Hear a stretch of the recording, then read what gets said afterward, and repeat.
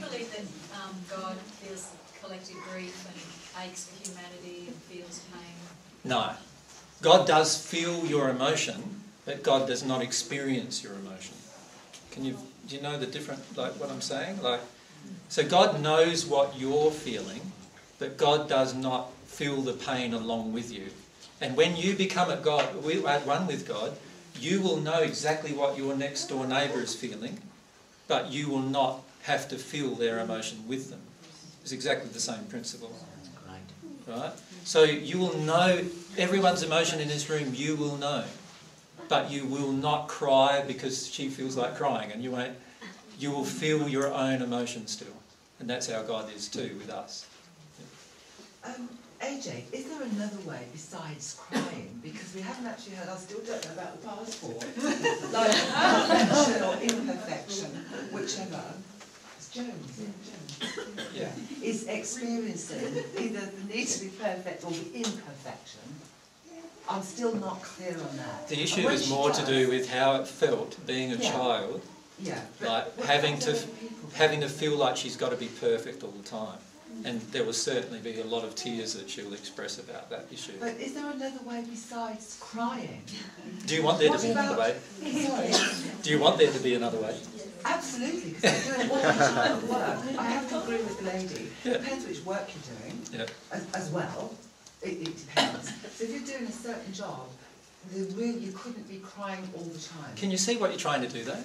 I knew you'd switch it back to that.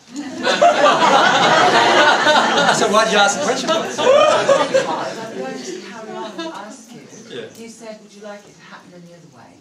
I mean, can't you do the breathing that no one can notice? Can't you do the thymus thump? That's what people You can try to do all those things if you want.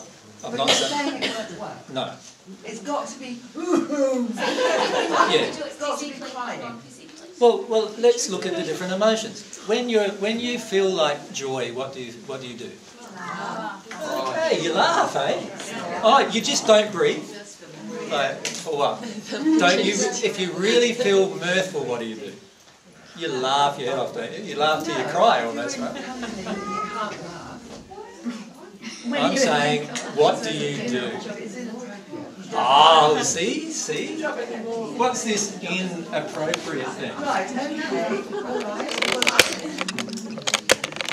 I'm a palliative care nurse, and I'm into, that's what I've done for 8 years, and there are lots of times it's inappropriate to laugh, and it's actually, it's very appropriate to cry sometimes, but not about your emotions, because you're with the person, you're not with yourself. Does God think this?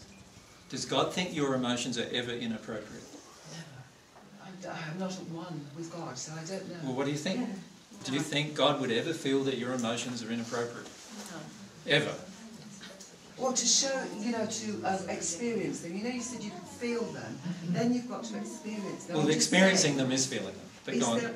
No, you said feeling, you could feel something, but you don't have to actually experience it. No, I said basically you can sense the emotion from somebody, but experiencing it is like you're actually experiencing it is really feeling it for yourself, right? So, so you're saying you're feeling your emotions under certain circumstances is inappropriate. Is that what you're saying? Experiencing them, yes, because your needs are secondary. No, I don't want to know the reason why you believe it, because it's wrong. So you're saying just go around crying whenever you have to. Sorry? Just that's what I'm saying. Whenever, wherever, doesn't matter who else is going to be affected by your crying. Yeah.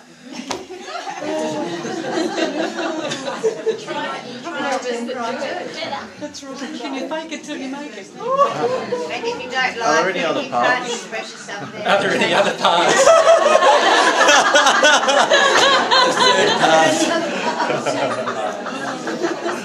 That's what I'm saying.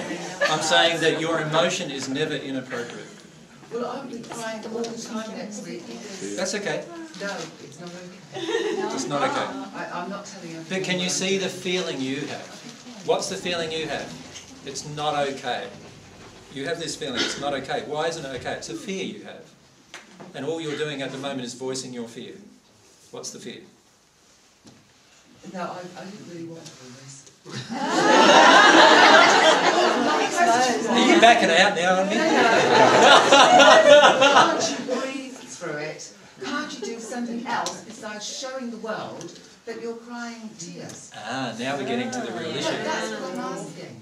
Because I'm with families and dying people, and we're not talking any age group here. We're talking about people that are dying Yes, with their little ones coming to see them. yes. Now, I can cry with them, and anybody in this sort of work, you can cry with them and feel their pain, but you can't be crying for you, because that has to wait. It's like a mother and her children. She'll put her husband and her children first, and she'll sort herself out. And this is where it all begins. This is where it all begins, and it's all gonna cause grief. Honestly, we need to experience our emotions 100% of the time. That's how God made you. You have a fear here. The fear is you are going to get judged if you feel your emotions. You're going to have pain from others if you feel your emotions. You feel it's inappropriate. These are all childhood beliefs that entered you, that you are going to need to feel before you're going to be able to feel your emotions. Well, I look to others, if we're talking that way, look to others' needs first. And that is actually incorrect.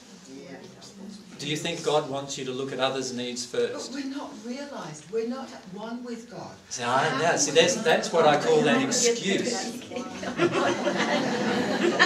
On the aircraft, we are told to look after ourselves first, and then look after our children. See, we often use excuses in order to not feel. Same principle. We use excuses to not feel.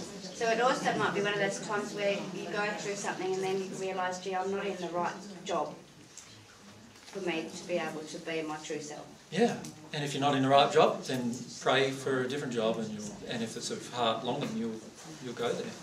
But you might be in the right job for your soul to go through that emotion. See, a lot of times what we do is we avoid situations, and we pray to avoid situations, when in reality our soul's created that situation exactly for the emotion that we need to trigger. Right? I was talking a few days ago with a lady who rang me from Western Australia. She has had, her husband left her 10 years ago, and he still rings her up and abuses her. And she takes it. And she gets off the phone, she yells and screams at him back. Right? And then gets off the phone really angry and upset. What's happening? She's still attracting. She's attracting it. She's attracting it, and she doesn't want to deal with the underlying emotion. That's why she yells and screams back. Keep it going. Right? And the truth is that the excuse that you're using is, I'm in a public setting, I can't feel my emotion. I've got to do it appropriately. That is an excuse, that is an emotion within you. God doesn't feel that way. And then you use another excuse saying, but I'm not at one with God yet, so I'm allowed to get away with that. Well, you can get away with it for as long as you want. You've got free will, I agree. But do you want to? Don't you want to be at one with God? Or do you want to be like separate from God all the time? Well, my original question was, is there any other way besides praying? That's all I want to know. And I answered, I just said no.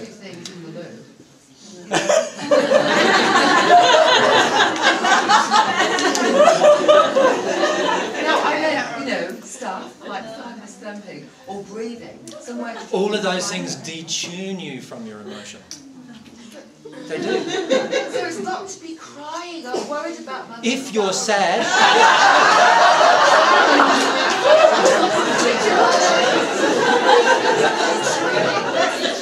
Yeah, well, if it's sadness or grief, yes. If it's sadness or grief, cry. If you're happy, laugh. I know, see what you're wanting to do? Select it. Remember what I said humility was right at the start. What did I say? Feeling every emotion, whether it's painful or pleasurable. That's what I said humility was. Now, you can choose to not be humble if you want, and only experience the pleasurable ones and no painful ones, but what's going to happen is more and more pain in your life. No, I meant at work. I don't care where you're meant.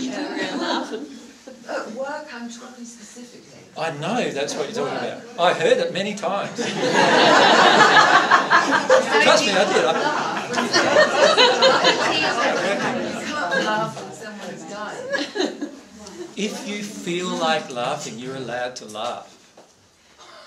I'm so sorry, but that's just... But that feeling That person might come want to to you laugh. in that situation. You feel like you're laughing. Unless it's Buddha laugh, like the laugh is knowing, you know, that this is all, you know, a dream.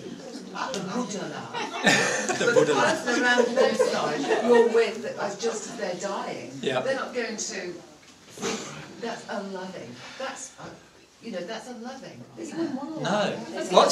What's unloving is for you to suppress any of your own emotion. That's unloving towards you. Now, one thing all of you need to realise about love is love does not treat another person like you, like differently to yourself. So I won't let you cry while I'm not allowing myself to cry. I won't shut down you, or I won't allow, like, I will always do things within myself that allows both of us to experience our emotions. Right? That's what love does. As soon as I shut down myself, I am no longer being loving to myself. And from God's perspective, you are just as important as the person next to you. So if you feel like laughing and the person next to you feels like crying, you're both allowed to do that. Right at the same moment if you want. And if it's loving, it's truth, then both will feel okay. Exactly. You won't be projecting blame or anger or upset with each other. You won't be judging each other because you'll both be owning your own emotion. Okay?